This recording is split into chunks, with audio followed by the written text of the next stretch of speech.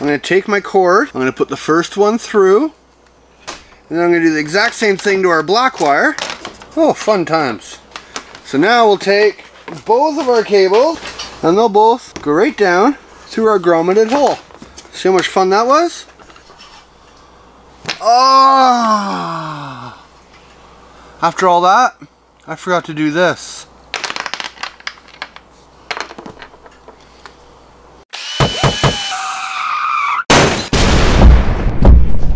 And welcome back to DIY Van Build.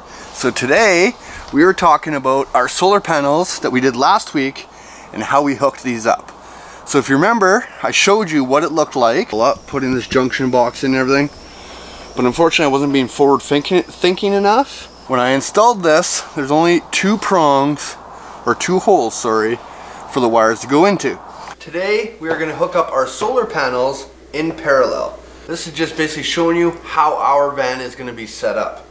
So first thing we have are these branch connectors.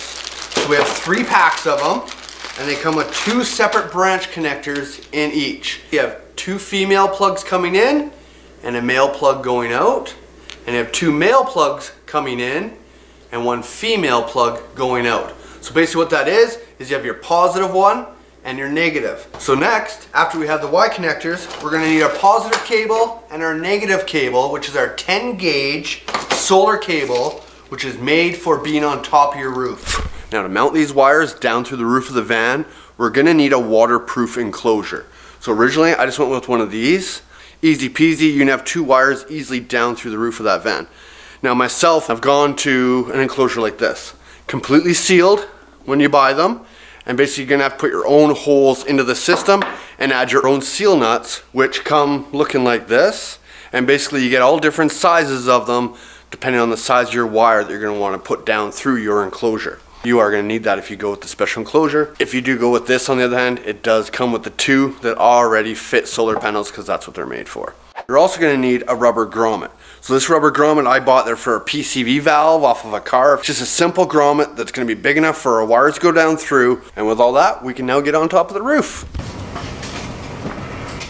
Alright, so here we go. So what we brought up, we have our negative and our positive Y connectors. What we're going to do is we're going to lift up our first 2 solar panels. Just untwist these real quick. I really got those on. Right? Too far, and I'm starting to twist it back up again. The exact same thing. You stupid thing. Wow. What did they do? It's really, really awkward. Okay, just word to the wise. Take this off before you get it on top of your vehicle, because this is stupid. There we go. Alright.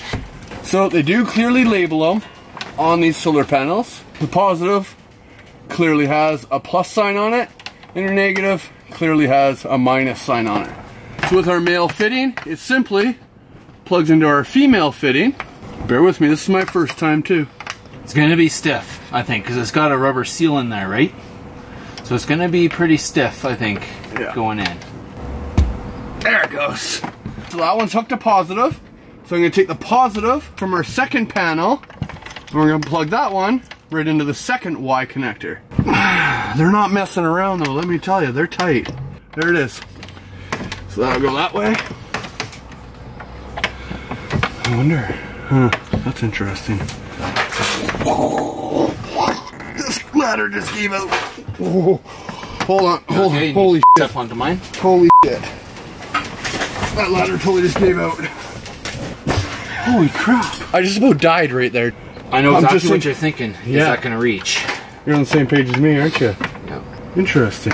It should work. It's supposed to work. Okay. Well, now we're going to do the same with the negatives. So I'm going to take, this time, the male-ended Y adapter. And go minus sign to minus sign.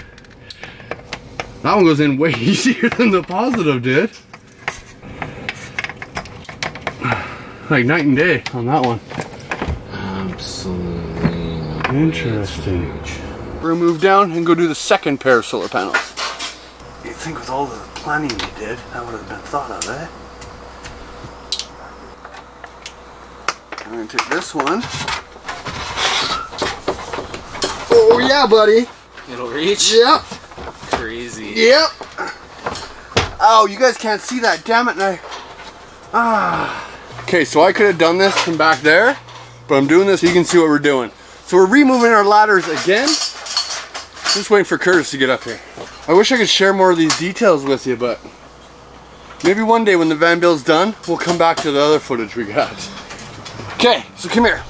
We're gonna lift these the two middle panels up now. What that's gonna do, it's gonna let me hook up our last, so I already did one, but it's gonna let us hook up our last Y connector, which is what's making all four of these panels become one. So we have our negative from these two panels here, which is gonna plug in right there. That was way easy. Then we have our second one, which is way over here, and we literally just have enough reach for it, like just. Oh, look at that. It's like it's planned, it's so tight. Okay, which is good. We don't have to worry about the wires moving around it all up here, underneath here.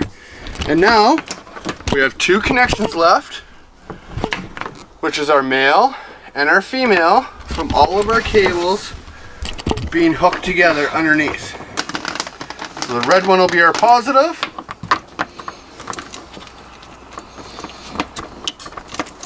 And our black one will be our negative. And I'll clean those wires up so that we can put these panels back down.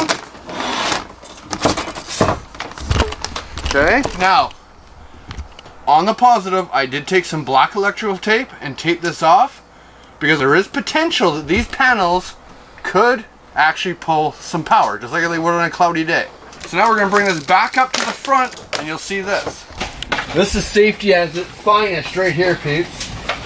You go up over one ladder, you get to the next ladder, and then Curtis follows me up on that ladder. Is that enough conversations about ladders for you? So now from the front, you'll see I already got one hole drilled in. So I am a little limited. I'm going to set this down on top, and then I'm going to go underneath the van. And I'm just going to outline that circle on the bottom of our enclosure. So I'm going to take it to the garage. I'm just going to pre-drill a quick little hole in the center. And then I'm going to use our step bit and go to the 1 inch. Just like that. Now I'm just going to do the exact same thing right beside it because I want a second hole. And there we go, with 2 holes in the bottom of our enclosure. Now I need to make 2 holes so our solar panel plugs will fit inside of it.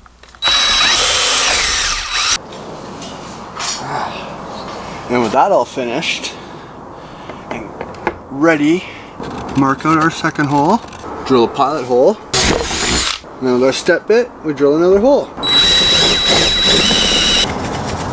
Scuff it up real good, mark the position. We prime the mounting spot on the body, we prime the mounting spot on the box, we put our urethane adhesive on the box, and then of course, we stick it down. And once our urethane adhesive is dried, we use our lapping compound and seal it up just like everything else.